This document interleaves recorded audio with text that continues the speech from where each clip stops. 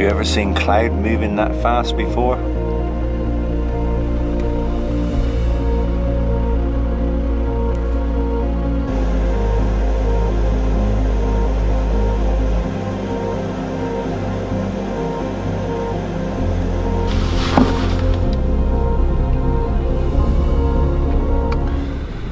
I'm back at a spot that I camped a couple of years ago. I did a video from here and the audio was shocking. I had to just put lots of music to the video because it was just so windy. And I'm about as far as I can be from my house. I'm on the southwestern tip of Dartmoor and I live on the northeastern tip. And when I left home this morning, it was a gentle breeze, a gentle warm breeze. I'm on the southwestern tip now.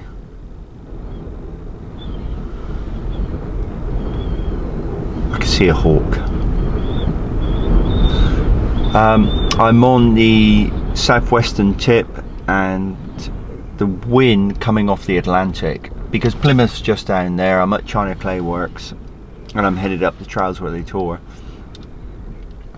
But the wind is this side of the moor. You know, it's come from the States right across the Atlantic and it's just so exposed.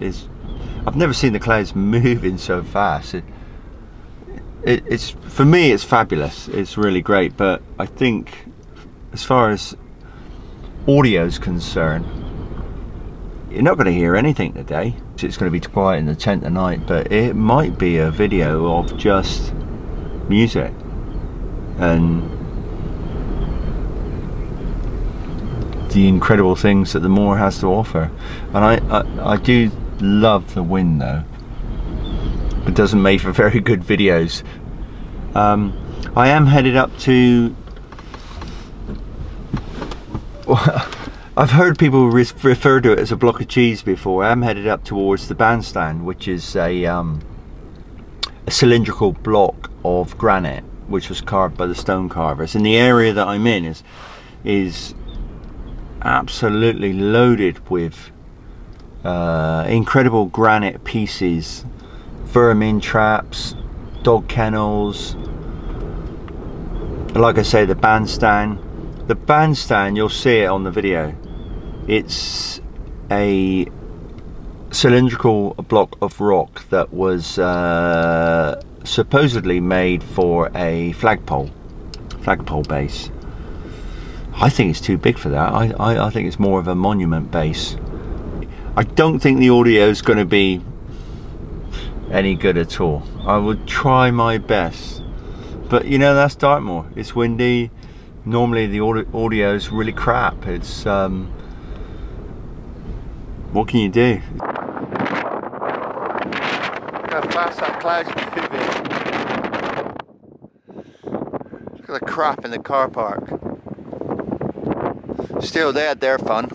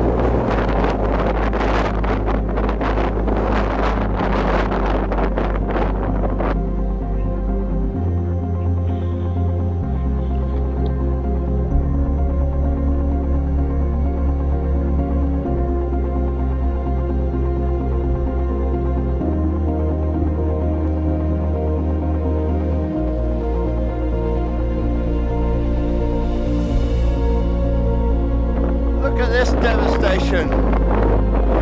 According to politicians, this is progress. And there's the arrowhead stone. I suppose it depends on how you look at it. Look at that. Oh, I love that. There's the double stone row, the truck parked over there. This is China Clay Works. Destruction. And there's Trustworthy Tor with the bandstand. I love the bandstand. There is a letterbox here.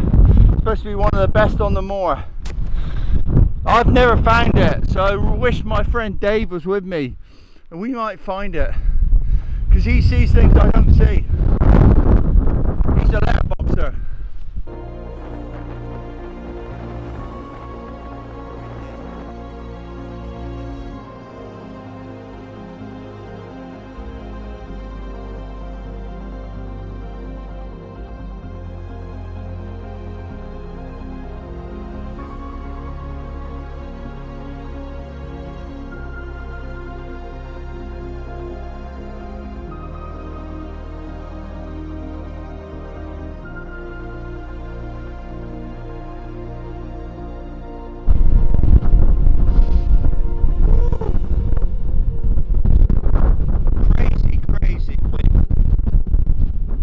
September, can barely stand up in it.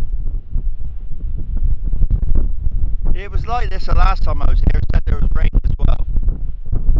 So I'm headed down towards Scout Hut and Ditsworthy Warren, and about 15 years ago, it's been that long since I've been to a certain waterfall, the Shavacum Falls, and I'm going to have a pop in there, and I think I was heading up towards Dartmoor, but I just think it's just going to be too much effort. So I think what I'll do is I'll head down to the waterfall, have a look at the waterfall, head up towards Hen Tor, and then I might call it a day there if I can get out of the wind.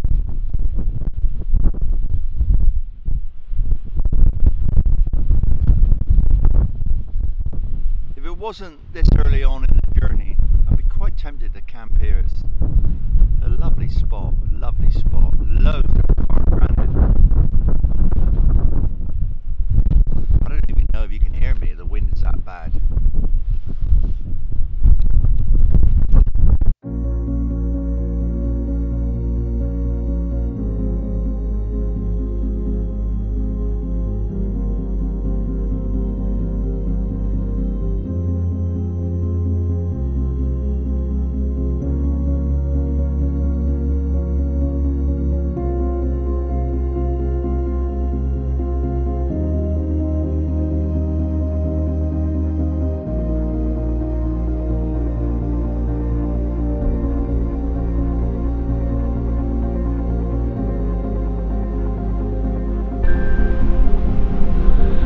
There we go, there's Ditsworthy Warren where Warhorse was filmed, there's Gutter Tor and the Great Staple Tours, and Princetown's just there. Wow, what I wouldn't give to be in Princetown now at the Foxtor Cafe having a fry up. And I'm headed towards a waterfall down there. I think I'm going to camp up there at night. It's just too much effort to get over to Stalldown Moor. I'm quite late in the day.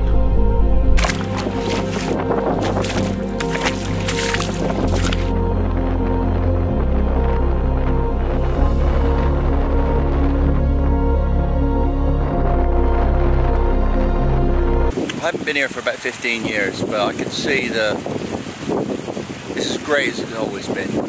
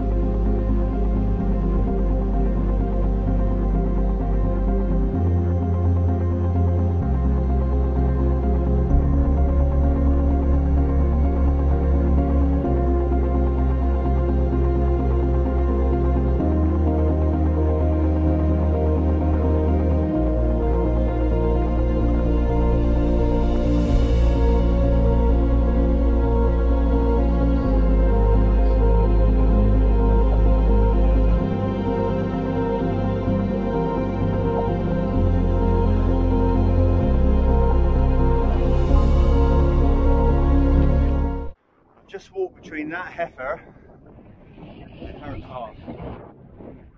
Luckily, she was going to the toilet at the time, but she was looking like she was going to charge me.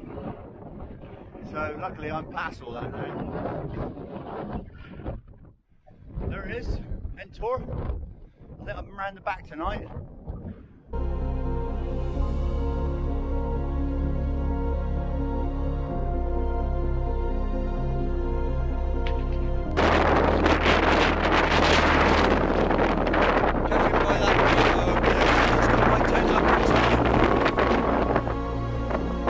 Tents up. It's all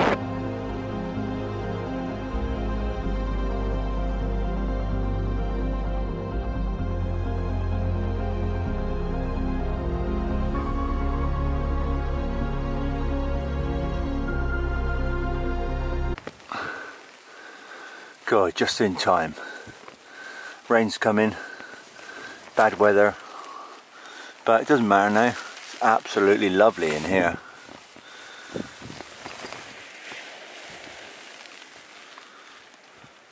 Rough old day. Lots of sunshine though.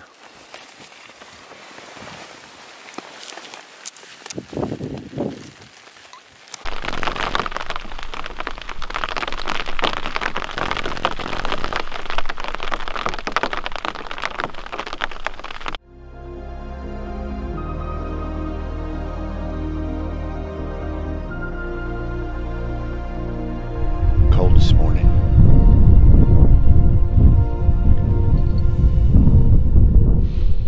Nice and early. Still got a couple of stars out. It's about 6:30. Not a breath of wind last night. I think if the day was in reverse yesterday, that would have been great. Windy last night. Very quiet compared to the day. Very quiet.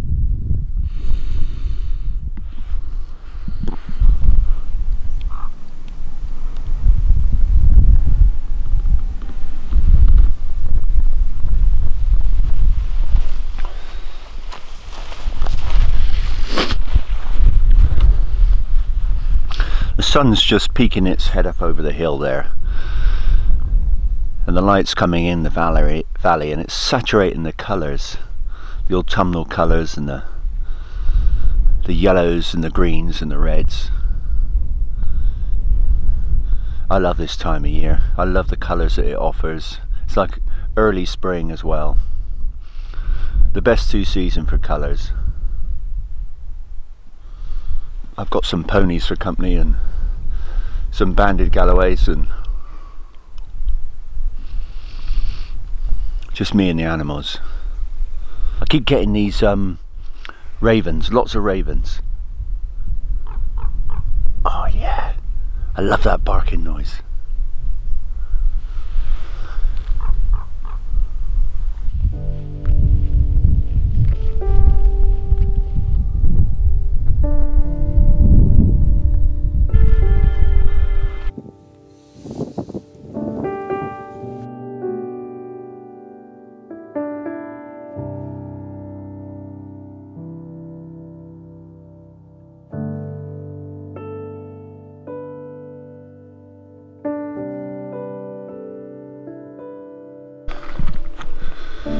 Cool, what a difference a day makes. Ooh. Yesterday you could barely stand up in the wind. Today there's not a breath of wind. It's really lovely. Cold this morning, mine. So I might actually talk about the bandstand again when I get up there. It's just up on the ridge up there, because that's one of the major things I came for yesterday, and I don't know whether the footage is audible. So we'll get up on the ridge, have a look at the bandstand, that big lump of cheese, granite cheese, just before we head home.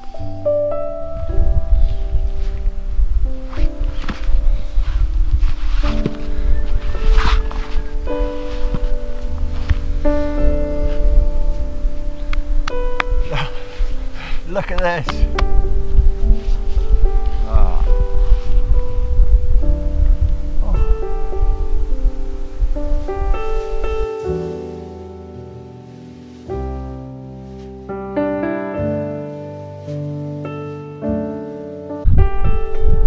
a load of ravens over there. What do they call a load of ravens? I know you get murder of crows, you got skein of geese. What do they call ravens? Collection of ravens. Is there any such term? Lovely. I love to hear them barking on the moor. It's got that, it creates a winter atmosphere.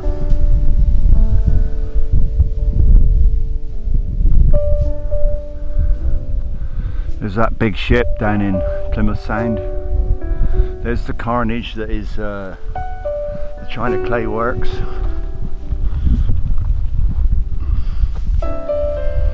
Look at that scar on the landscape.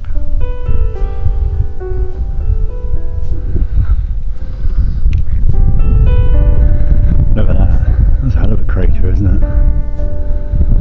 It's just one small part. You can see it all over there.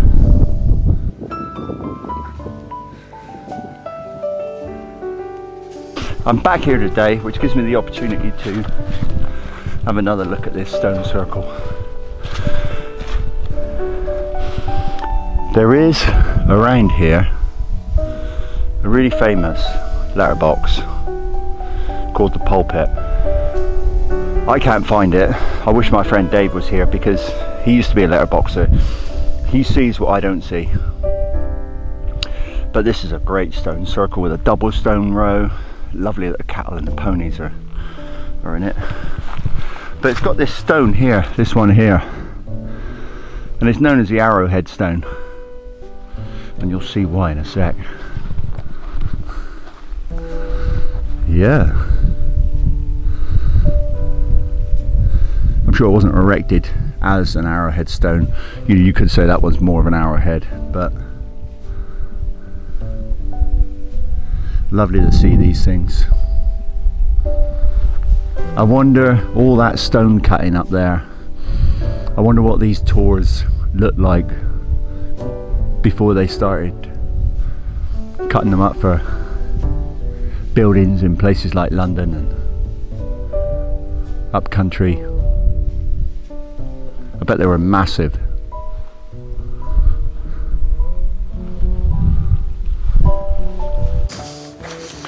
Oh yeah, there's a load of swallows and house martins that are trying to get a last feed before they head off to Africa. There's loads of them coming in just before they head across the channel. And there's some ducks on this. Well, they could actually just be seagulls. But we do have some rare ducks on Dartmoor. And they're really difficult to see. I only ever see them early in the morning. Oh look, there's a big heron there. But that would be great if they were goosander. Probably just gulls, being so close to the sea. They're doing something unusual where they got the head down, skimming along the water. I wonder if I can get close to them so I can see what they are. They might be mergansers, they might even be goosander. I'm pretty sure I can see red heads.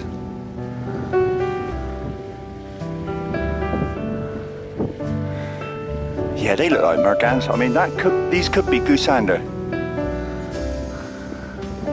Yeah. She's just, so the female's got a red head. The male is the interesting one. So I'm guessing that'll be them over there.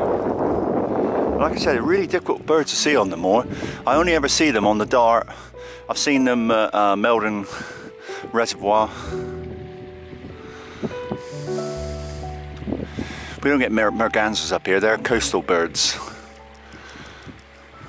So that's got to be female goosander. So over there will be the males will be, and they're really, really pretty. They've got a serrated bill. Oh, I do have a pair of binos in the truck. Maybe I'll come back and get a positive ID.